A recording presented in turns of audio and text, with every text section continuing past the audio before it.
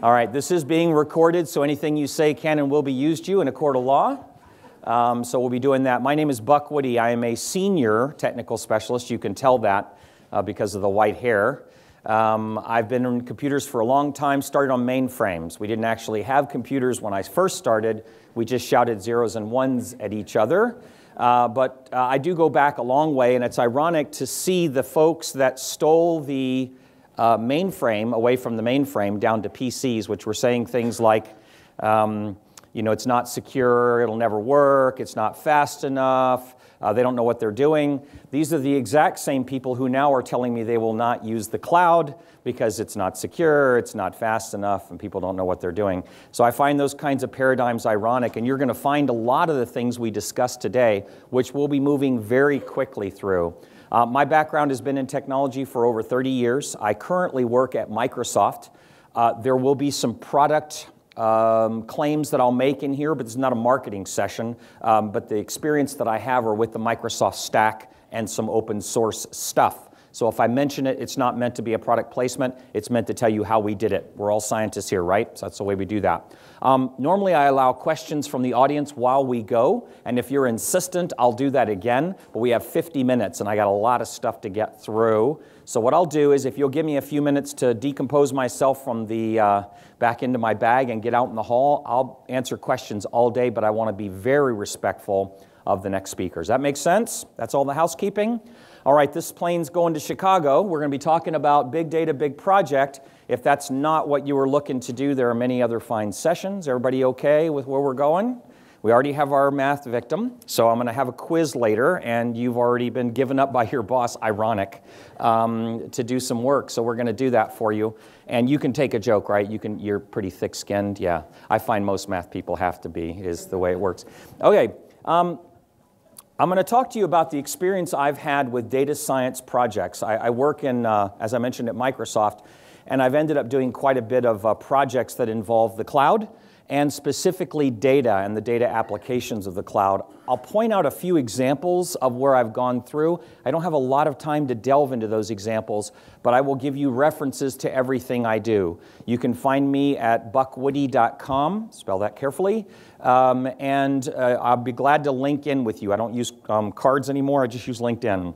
So feel free to link in with me. I'm promiscuous that way, and we'll be glad to accept it. All right, again, buckwoody.com.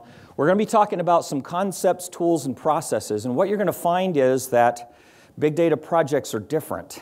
They're not like other projects. And you can extrapolate this, by the way, to data science.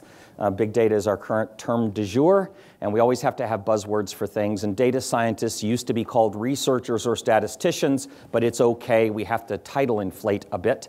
So that's now a data scientist, and we'll be talking about what that role will be and who you need to look for in your organization if you don't already have that.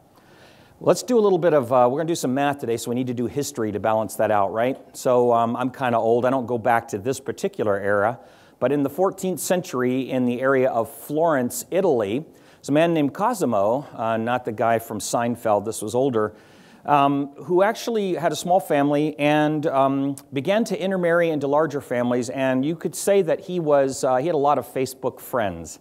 He was very well connected.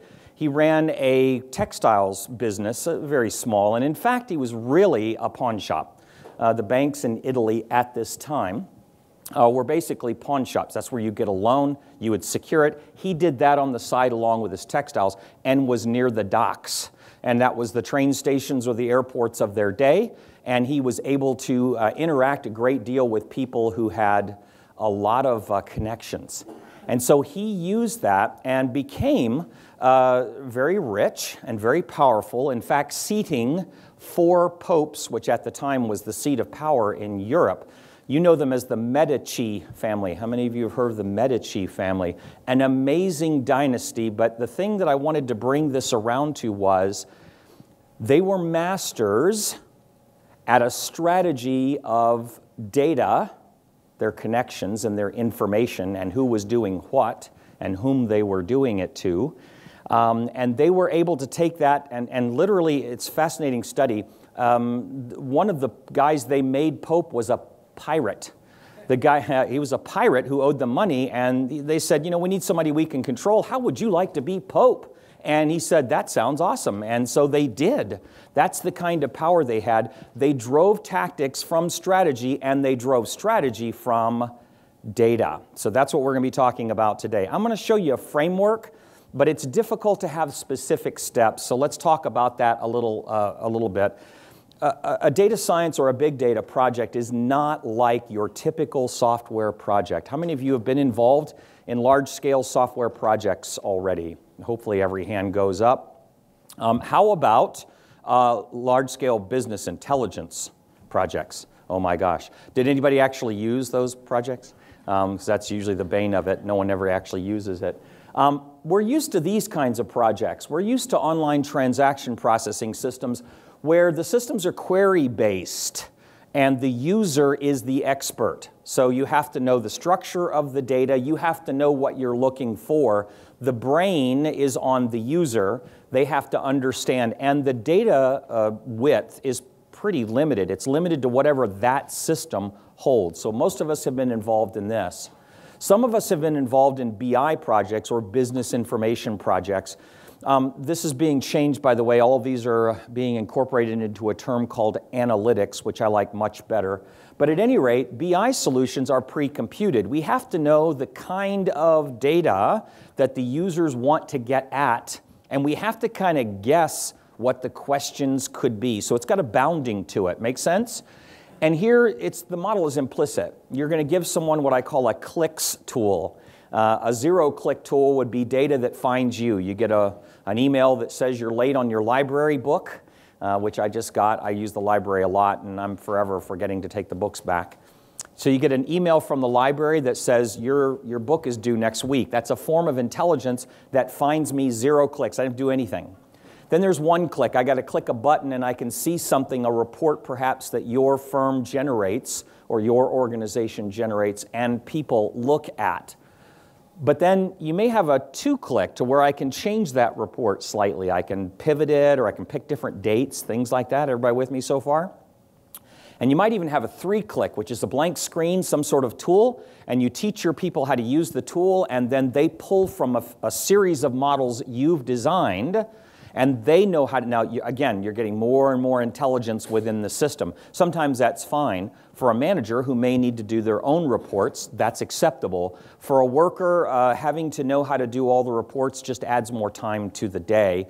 And for a worker on the line, whatever your line happens to be, whether that's a school or a manufacturing firm, doesn't matter. A line worker wants information that finds them. They really don't want to go discover things. They want to do the work they've been asked to do. Now we come to a data science project. These fall into 2 big areas, and I'm going to actually come back to this. And the 2 areas are this. They're predictive modeling or they're pattern detection. So this is kind of new and kind of different. Why is that different? Well, the primary difference is that data context is key. Let me let that sink in a minute. You have to know where it comes from and where it's going to big time.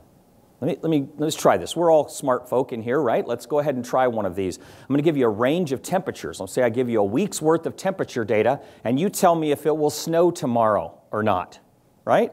We could do a predictive model from that, could we not? If we knew it was 32, 31, 30, 38, 42, we could say, well, the pattern seems to show, and we predict whether it's going to snow or not. Now let me add some more information to the mix. Let me give you a month's worth of temperature and precipitation data. That's much more indicative, isn't it? It's a better model. Now let me explain to you that you're living in Miami. Okay? The one vector that you have there is now throws out almost all the other day. It rarely snows in Miami. I live in Tampa, Florida, and it's currently 84 degrees outside right now. Just thought I would toss that in for you. The other part is the post information. The data context is key. As the captain comes on and says, I want you to know we're flying at 30,000 feet. We're doing about 700 miles an hour. We are making great time, but we're headed the wrong way. Right? So the context of how you use the data is as important as where you get it from. This is slightly different. In most of our systems, OLTP certainly, and BI often, the context is assumed. If I have a model and I'm letting my customers pull it down and look at that data and they're making decisions and reports off of that data, they're assuming that it fits the context. Yes? Yes, but does it? That's the question. And so your first part of the whole data science experiment here, it's not just that the person knows stats. I've heard a data scientist referred to as a statistician that knows a lot about software, or a software person that knows a lot about statistics. And that's probably true. It's in that mix somewhere. But the point is, it's more than that. You need the domain knowledge of where you're looking, and we're going to talk about where you're looking in just a minute. Any questions? Okay. I want to briefly refer to why I'm telling you what I'm telling you. These are some of the projects we've done that are sort of marquees around a data science environment. I don't have time, unfortunately, due to our time constraints today, to go into each of these, but there is a slideshow from CIO.com. These are ones we've been involved with, which include both Microsoft and open source software. So it's not, again, not a product placement. This is the basis of what I've done. When we did the Halo launch with 343, they wanted to evaluate how well the gamers were doing, and they wanted to adapt the game real time. So they had to take in an incredible amount of game player telemetry. Cheating, rewards, motivation, these were all kinds of things. But most importantly, instrumentation. They wanted to see how well the system was performing, because that will kill you if you're going out with a commercial product and it doesn't perform well. Some of the others, Barcelona was interesting, and Barcelona, Spain. They actually have a big data project, and what it does is it allows you as a citizen to go in, do some things and explain your interests and so on. It does heuristics around a lot of big data and builds a portal just for you. So you have an individualized government experience based on who you are and where the data comes from and so on. Kind of an innovative use, not something we'd think about in big data. We've got Chris Hansen, or CHR Hansen, excuse me, that also involve things like genetics and all kinds of other traditional kinds of big data stuff. But anyway, I want just to mention briefly the things that we've done so you know where the background is coming from. And again, you can read that more. Data science can be boiled down to this sentence in my mind. I teach at the University of Washington, and on my faculty bio page it says, all computing is just rearranging data. And I still believe that to be true. I have a universal computing paradigm as well. It's a large-scale database, and it has an arrow that goes to Excel. Pretty much if you can do that, that's computer science in a box there. Appropriate data, now this is pregnant with meaning, so I'm going to decompose this a bit, with scientific analysis can lead to better strategic and tactical decisions. Let's break this down. Appropriate data. What's appropriate data?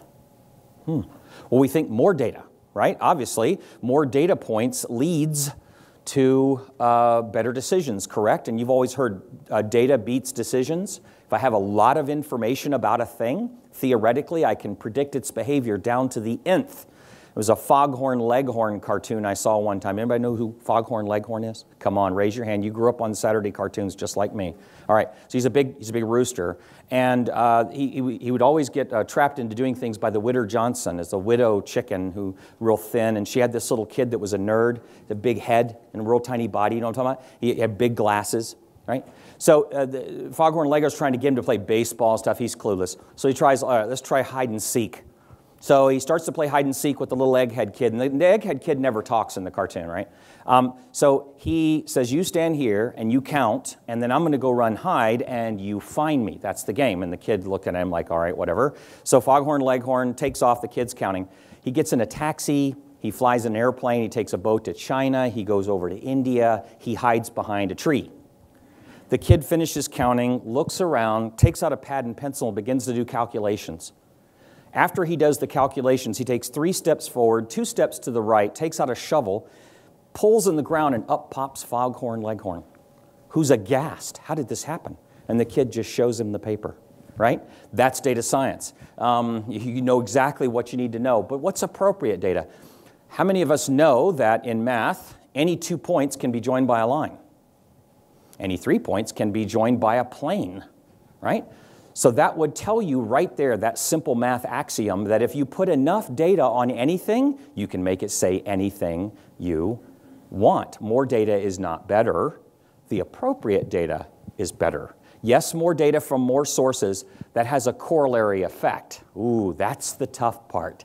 So the second skill of a data scientist, not just knowing stats or software, but also knowing not just the domain knowledge, but knowing the appropriate data to grab. That's huge. That's huge. Now, it's also huge in business intelligence, but it's even bigger in big data because we're going to get data from lots of sources. Scientific analysis, that's super important. There is some art to this still, always will be. But what we've found in our projects and dealing with customers is that you need a rigorous scientific process that can be tested. How many of you know what holdout data is inside statistics? Holdout data is where you take data from a model that you already know. You've got the attributes and you've got the predictor, which is the target that you want to know. And what you do is then you take your model and you run it over that data. The problem is if you build a model from data, it will always work because you built it from that data. So when you go back and say, well, let's test it on the historical data and see if it works. Well, if 1 + 1 = 2 in my sample data, 1 + 1 will equal 2 when I run that test in my sample data, right? So you take some of that data and you hold it out. You don't include it in the training set for your machine learning. You let the system run across it, and then you try it on the holdout data. And there's a sweet spot that we find that that's useful for.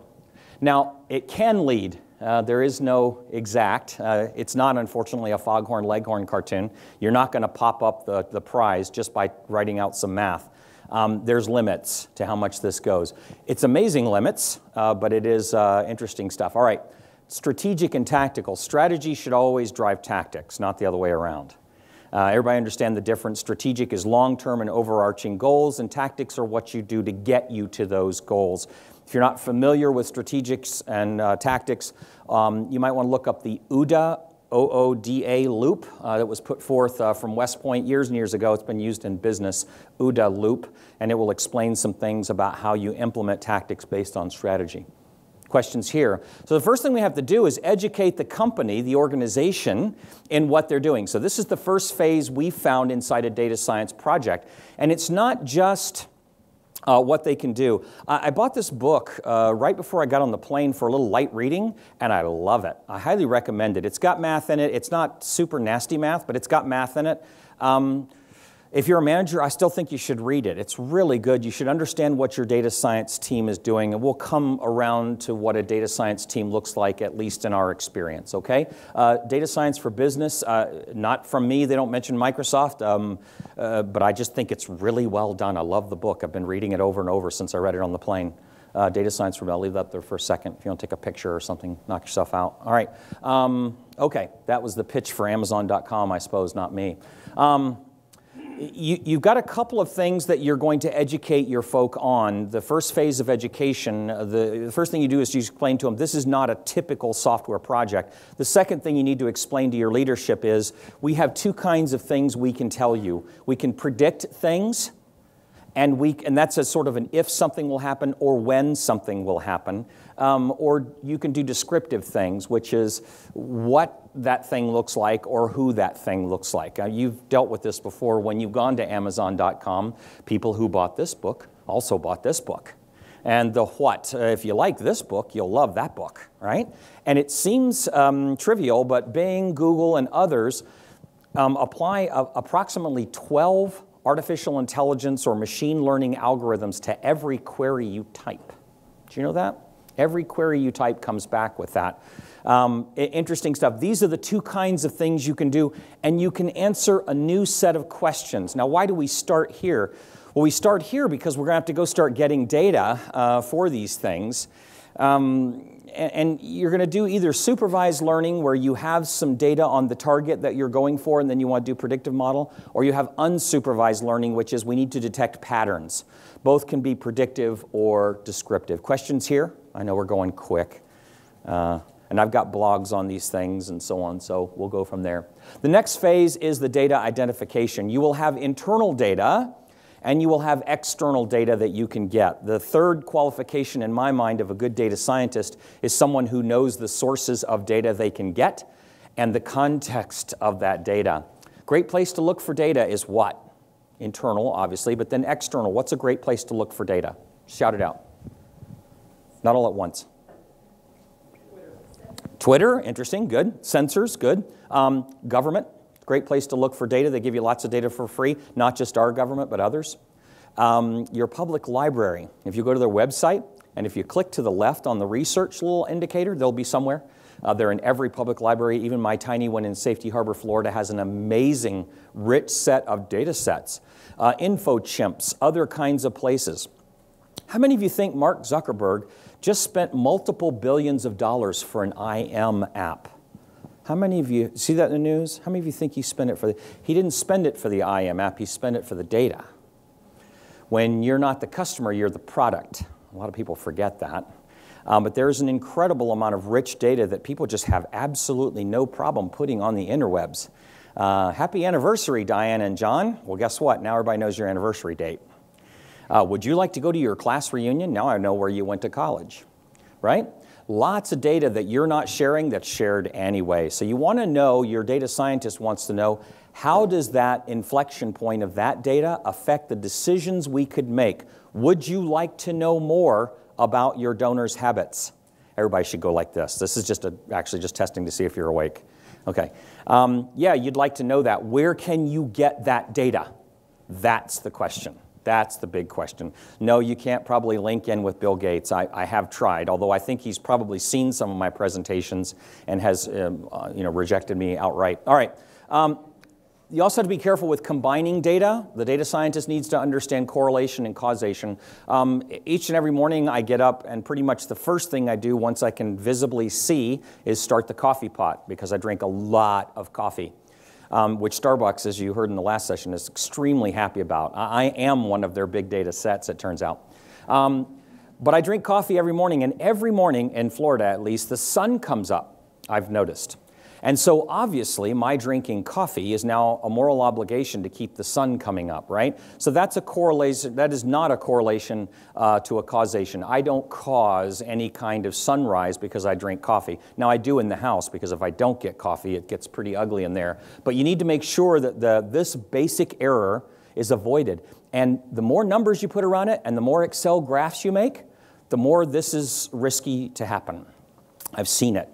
If you throw enough equations and Excel graphs at things, managers will believe you. So you need to be extraordinarily careful.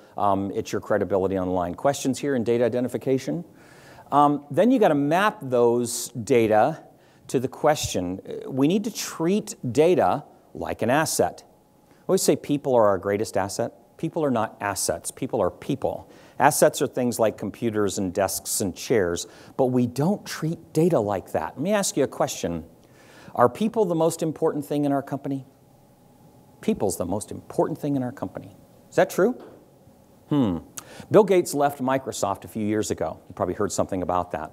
Microsoft is still here, doing quite well. So apparently the most important person at Microsoft left and the company continued. However, if all of the data, everything about me and the fact you owe money to me and the fact that I owe money to you and the fact that I work at Microsoft and all of our building code entries and our software repositories, if all of that data disappeared and there were no backups and all of that literally went away, think about this if you will. By the way, I've seen this happen, not at Microsoft, but at small companies. I've seen their data be completely wiped out. The company's gone. If we had no idea who we owed, if we had no idea who owed us or who worked anywhere or how to get into a building, we couldn't continue. What's the best asset in a company? Your data, right? So we need to start treating data like an asset. And what do we do with assets? We invest in them. We buy them to get more. How many of you buy data? Don't raise your hand. How many of you buy data? And if you went to your boss and said, we need to buy some data. I have 90% of the variables I need to get the target, but I need 10% more. It's going to cost us $150,000 a download. What would your boss tell you? I mean, after they finish laughing. Right? We don't treat data like an asset. It's your job to try and make that important. You can do that by doing some question mapping. You mentioned earlier instrumentation monitoring. We actually have this going on inside Windows Azure right now, to where the smart grid of power actually loads up every single power outlet as it has a TCP IP address and is loading real time back into a data store which is being monitored by the company. In Florida, I'm allowed to tell the power company, you may adjust the power you send to my house. They watch my house, and they see when the air conditioner comes on and goes off, and they see when I use hot water and when I don't, and if I have solar or not, and they adjust my power accordingly, and they give me a break on my bill. Real-time monitoring. This is incredibly big data. Now, would that be useful to you? I don't know. If you knew that the power was off at your largest donor's house every summer, would that be information that might be interesting? Okay. In the fourth phase, we do a technologies selection, and this is where I'll get a little Microsofty in just a moment. And again, you can just extrapolate out to whatever your favorite software vendor is, knock yourself out. I'm just going to tell you what we did. But it involves three phases, at least in my mind. Data management, and again, relational, non-relational, analytical, and I want to spend some time in a moment on streaming. We'll talk about streaming data. And then data enrichment, where we discover data that we have and need, we combine it, and then we refine it into an actionable model. And then we go to insight. We start with self-service, we move to collaboration, corporate apps, and then we even push out to devices. And we'll talk about that when we talk about the data flow. One thing I want to address here is that there's no such thing as data science in a box yet. Remember back in the 80s when BI came out and you still needed a person.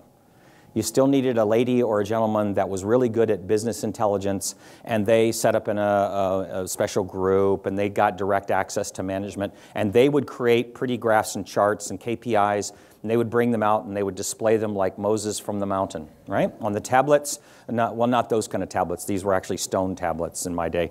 But they would show these things around, and they'd say, here, look, here's the data. Look at this. And then they said at that time, there will never be BI in a box. Well, I beg to differ. With many software packages, Microsoft included, you throw a relational database up, you throw an OLAP cube on top of it, you open up SharePoint or some other tool, or Excel, the world's database, and you do some slicing and dicing, and now there really is BI in a box. And years ago, it was unactionable. You had to be super careful. Now it's pretty reliable. I mean, I see people doing this stuff every day. There is BI in a box. Will there be data science in a box? I believe so. I'm not quite to Ray Kurzweil's prediction that within 30 years we'll have sentient computers, because I don't even think we have sentient people sometimes. But we need less smartphones and more smart people in my mind. But I believe it's coming. I believe we'll get to a point to where the predictive analytics will get to such a point to where you can do this. Questions here? All right, let me just go over our stack again. This is just what we did in the examples I showed you earlier. Extrapolate to your software package, all right? That's fine. You can't see this, unfortunately, because of the blue but on this projector, but at any rate, it says inline. And we have a series of software products that will allow you to look at the data as it goes by. So in some cases, specifically the power station cases, they didn't really want to store and analyze the data later. They wanted to do something about it now. And so you can stream data. That means you can put a layer in between the data source and it's where it's going. Like when somebody enters data and it goes past, look at it. And the machine's doing data and it's coming past, look at it. I was working with one manufacturing firm and I said, why do you this is the typical data science project. Why are you doing what you're doing? Well, we need to get this data set over here. And I'm like, okay, what are you going to do with it there?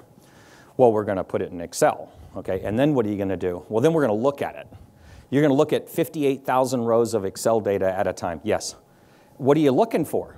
Well, we're looking to see if it says 42. And what do you do if it says 42? Oh, we turn the power down to that machine. Okay, how about this? How about when it gets to 42, I turn the power down? So, right, it's the Bruce Lee thing of the best way to fight is not to fight. We didn't collect the data. There was no big data problem. There was a velocity problem. Just coming too fast. They were looking at it later and then making models to say at 3 o'clock, turn the machine down. In fact, they could just do that when needed. Does that make sense? Everybody with me there? So sometimes you do not need to store the data. That's my bigger point. Questions on that point?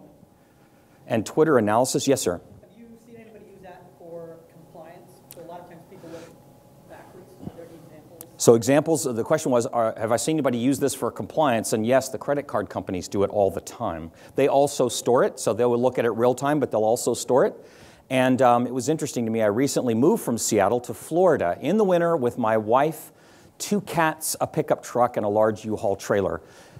So you can question my knowledge and wisdom right now, because I was, when I got caught in the ice storm in Portland and wrecked the truck, and don't get me started. It was a long story. It's very painful. The cats were involved. It's just very sad. So I called a friend of mine who actually works in the credit card monitoring agency, and I'm like, you know, I just drove from Seattle to Florida spending, you know, credit card things at small Joe's Crab Shacks and gas stations and all. Why did I not get a thing going? We monitored you. And he said, oh, 2 weeks before you rented a U-Haul.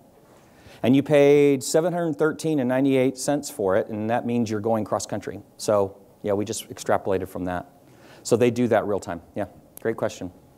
Okay, now sometimes you do need to ingress the data, so you got to figure out how to do it. These are the tools. I'm not going to spend time and be too Microsoft-centric, just letting you know that we stayed within the Microsoft stack, sort of. Microsoft is now using Linux up in Azure. We use Hadoop. We use Scoop. We use lots of Apache things. This is not your father's Microsoft. That's all this shows, okay? So we did use these other technologies as they come to play. And then we just had straight APIs where we would actually write code on top of systems that don't have an ingress or an egress, and we just sucked the data out real time as it came by and put in these systems. And then you need to store it and process it. Now this is a different phase than what we used to have in OLAP. I'll show you that in just a minute. So we've got inline, which we'll ignore for the moment. Ingress, store, and process. We used to do that with OLTP and OLAP. Fairly straightforward. You do this today. We store and process the data, and we have lots of ways to do that. The different colors there indicate different products that we use to do that. But this is the phase that's different. It's usually combined with the phase I'll show you in a moment in BI that's broken out in data science. In data science, sometimes we're looking for an answer. We're looking for 42, right? So you've got to know the questions you're trying to do. And in fact, sometimes what you're doing, and I'll show this in a moment, is you're breaking the big rocks into little rocks. You want to take the large amounts of data and then break that into sort of a piece that the OLAP system can swallow so you can do historical or exploratory analysis. And then finally, presenting and navigating. You'll notice there's more products in presenting and navigating than there is anywhere else within our stack. Well, for one thing, you don't need that many products to actually store data. Storage is storage. But you do need different ways to look at it, and that's okay. And this is the view, the lens, that you should take a look at and what we worked with in our data science projects at our clients.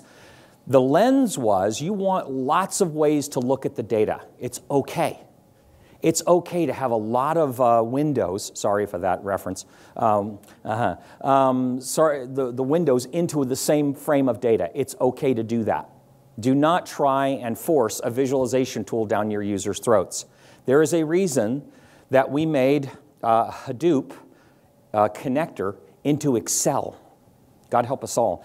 We all know that Excel runs the world, and by the way, we're completely immune to the fact that everybody stores all of their actionable data in Excel. We would never do that at Microsoft, just so you know. But yeah, the world runs on Excel. I firmly believe that when the universe is over, there will be a small box in the back that's running Excel that was running the whole thing in a macro. But the way to visualize data is huge, and sometimes starting with the data visualization is the right way to go.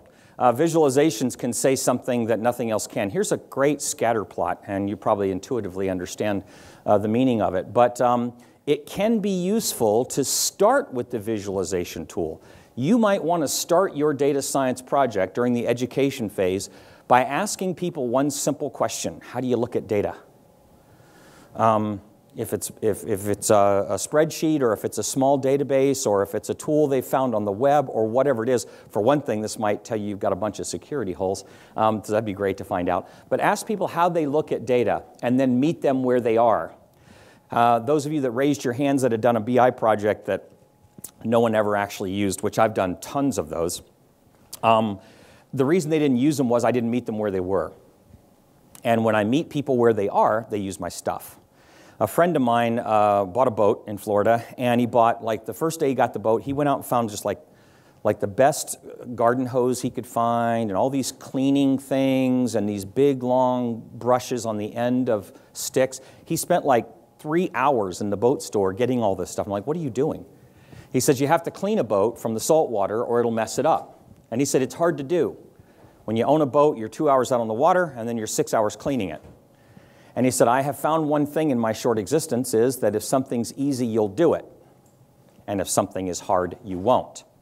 If you make your users learn another paradigm, they won't use it because they're trying to get their job done every day.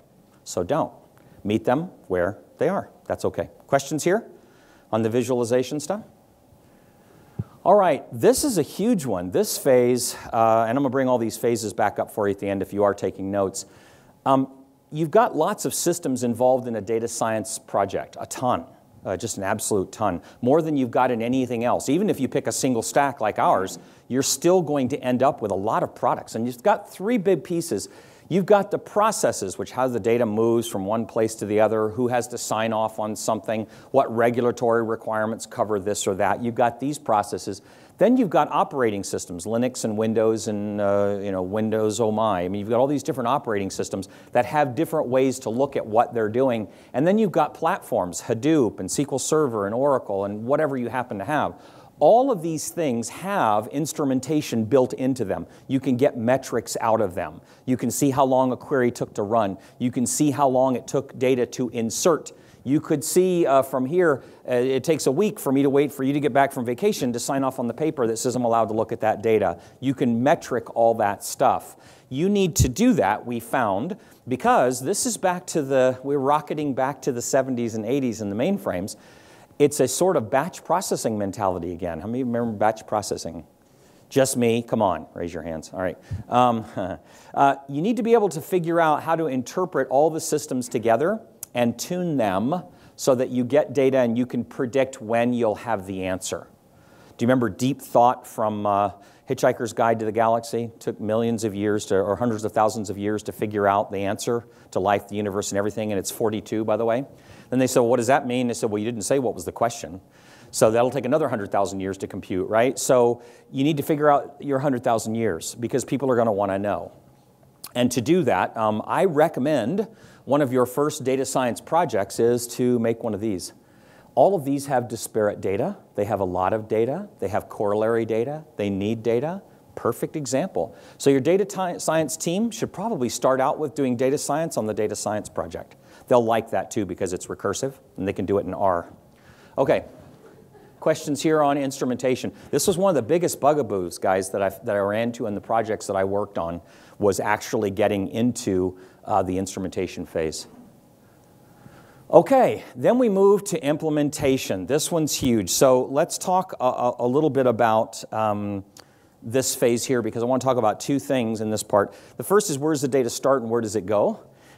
It's going to start and come into whatever analytics system you create. That's your goal, and you think you're done at that point.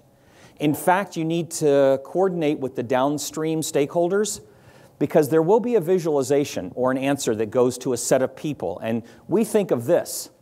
As data scientists, we think of this. I'm going to get you 42, and I'm going to show you 42, and I'll put it in red. That's a visualization for me. Red or green, right? That's my visualization methodology. I'm not a designer. I'm a geek, so I don't know anything about colors and all that. But red means bad, and green means good. So I would say 42, that's good, right? And there you go. That's green. So I'll do that for you, and that's usually where we stop, but that's not where it should stop. You may want to take the big rocks and make little rocks out of them so that your OLAP systems or OLTP systems, for that matter, can reconsume the data. So once I've done the combinatorial math on it, I do it that way. And then finally, it may actually trigger actions like our 42 for the machine that turns the machine down. We have to be super careful here. Your data science team needs to be fairly small. We found that if it was institutionalized to the BI team, it didn't work. It was too hard to break out of patterns we already have. Let's do a math quiz. You want? I want you to give me a formula. Okay, you're looking for a formula. We would call that a model, which is what a mathematician would call it. I'll give you some numbers in a set. You're going to give me a function formula model that describes a predictive way to say the next number. Got me? All right, here we go. 2. You can play along if you want, but don't tell him the answer. I don't want him cheating. 4, 6, 8, 10. Function.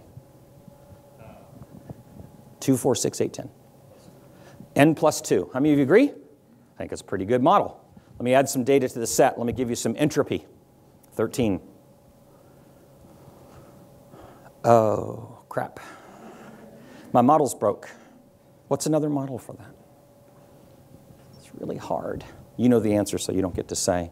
I spoke with the CIO of the Gates Foundation yesterday, and I told him the answer. It's n is greater than n. It's just bigger. Next number is bigger. Isn't that simple? I felt so bad when I learned that. By the way, I took the same test and I failed it. I could not get out of the pattern. N plus 2, 13? Okay, if I need more data because that way I can see if it's n plus 2 to the nth or something, right? That's what I'm looking for, and it's like, no, the next one's bigger than that one, right? So we cannot not see patterns. So I would recommend that your data science team not be your current BI team. Does that mean they can't be involved?